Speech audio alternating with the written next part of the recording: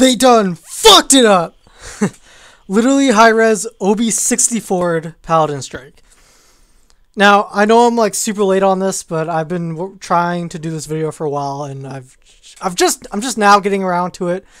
I mean, it's not gonna get, even if I had done it like the first week that the thing had come out when they put out the update, I probably wouldn't have gotten much views anyway. But I feel like just doing it anyway because it's, you know, it can be done as a video. So yeah, if you're new to Hi-rez or don't know what that means, it's a term that almost ruined like the original Paladins game. So Hi-rez is the developer of Paladins, and they sort of, I guess they help with Paladin Strike as well, which is the mobile version.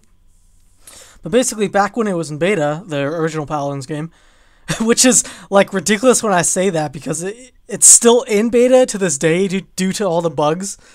Like, literally the only reason they came out of beta was to release Paladins on the Switch, or like the Nintendo Switch, because Nintendo Switch doesn't allow games to be in beta. So basically, like a few patches ago, Hi-rez decided to come up with the brilliant idea of changing like the core of how Paladins worked.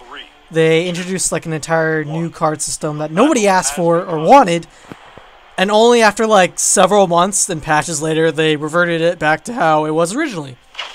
Now, Hi-rez has, or at least like maybe like 2 months ago, Hi-rez has done a similar thing to Paladin Strike, you know, to the Paladin Strike mobile game.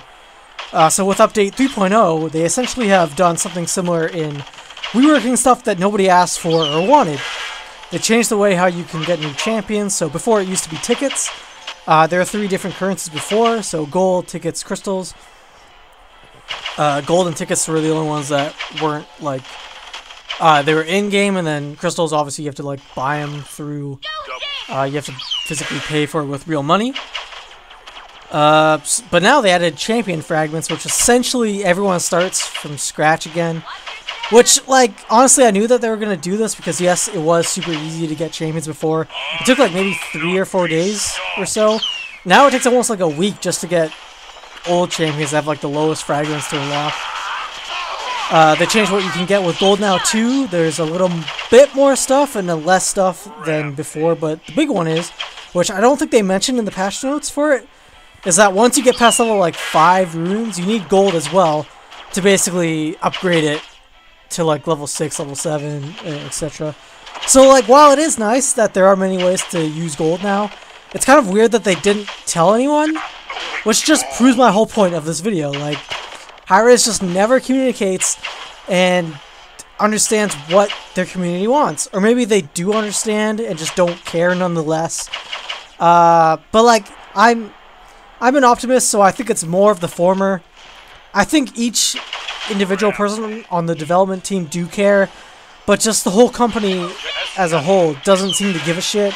Like another example, they announced like almost a month and a half ago, that there'd be download codes for an open beta for like the console version of Realm Royale. Like I said, it's been almost a month and a half now.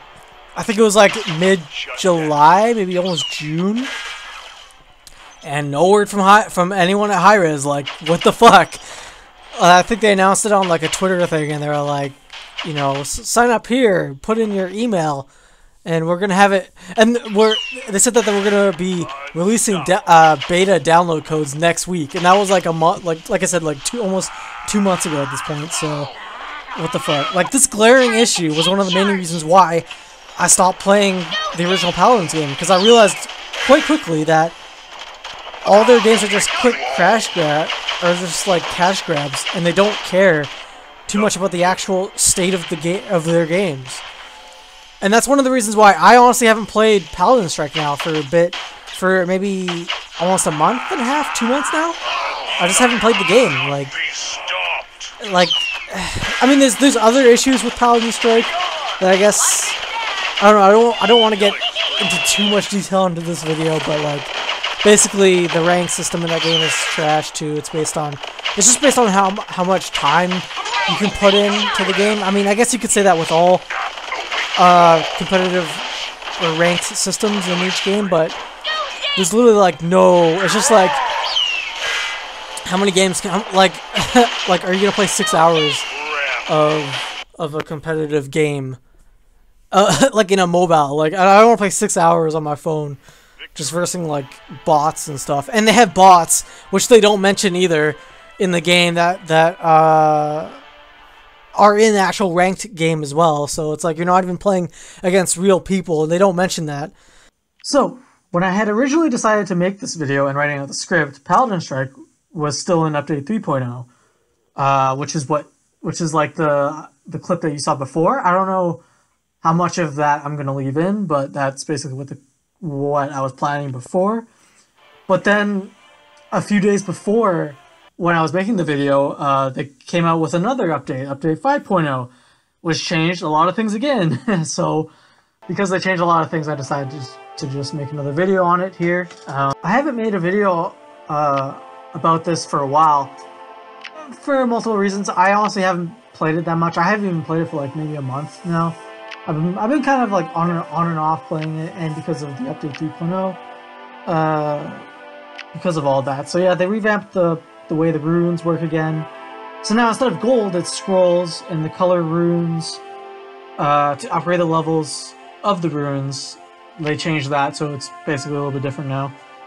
Now, I still do really want to bash this game, because I am just not a huge fan of Hi-rez at this point. But I will give them some props for the 5.0 update. Now, like I said, I haven't played it for a month. There's probably some new stuff now, too, as well. Probably update 6.0 at this point, but I mean, I haven't played it for a while, but now it did fix some things that just didn't work out before. So now instead of each individual character having their own runes that you have to level up, they just reduced it down to only 4 different runes now that are divided by each class in Paladins. So tank or frontliner, healer, damage, and flank. Which flank and damage are essentially the same, just DPS, but I digress. So, that definitely makes it easier for when they drop new heroes, or new, quote-unquote, which, are heroes that should be in the game, because they are in the original Paladins game, but, whatever. So, yeah, each month they drop a new hero or so. So, and this makes the introduction of new heroes just a little bit smoother, because this changed when a new character dropped, because before the change, when a new character dropped, they were severely, like, underpowered, under-ruined, because, like, you have to start from scratch, basically, with them, because it used to be, like, individual runes that you'd have to level up, but now it's just basically, like, each category, or each class, right, so it makes it a lot easier. But yeah, basically you had to power up from scratch, while every other champion already had, like, over 20 runes and whatever. Gold is only used for upgrading runes now, I believe.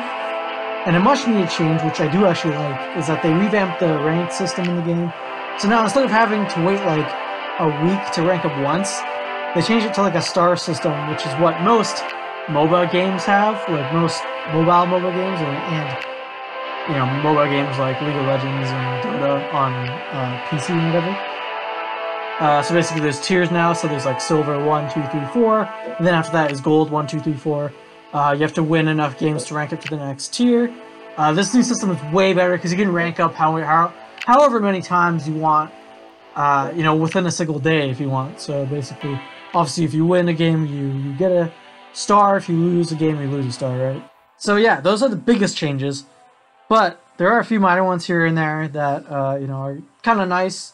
I guess they fixed the thing where now if one of the enemy teams steps on the thing, it's still in overtime. So that's really nice. But there are still a lot of bots in the game, like non-player controlled AI that join your team and the enemy team, which Paladin Strike does not mention anywhere, I believe. I don't think on their game or one of their what's it called? Their like management team or the people who developed the game. I don't think they've ever mentioned that. And it is kind of annoying that we have to rank up all the ruins all over again because there's a new set of currency for it.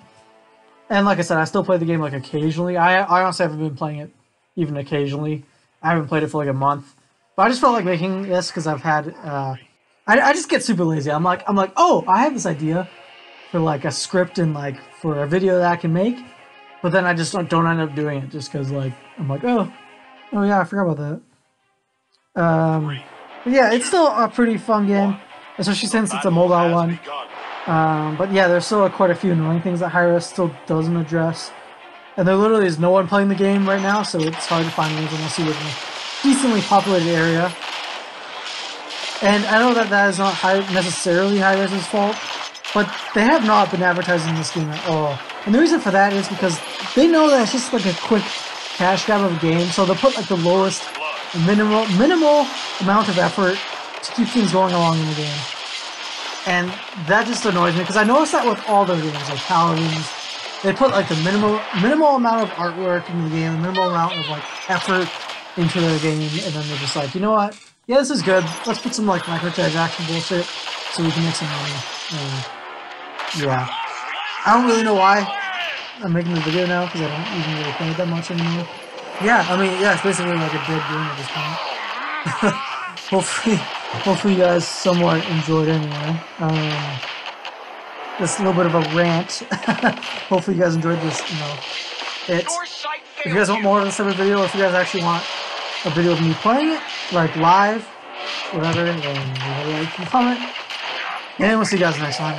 Peace.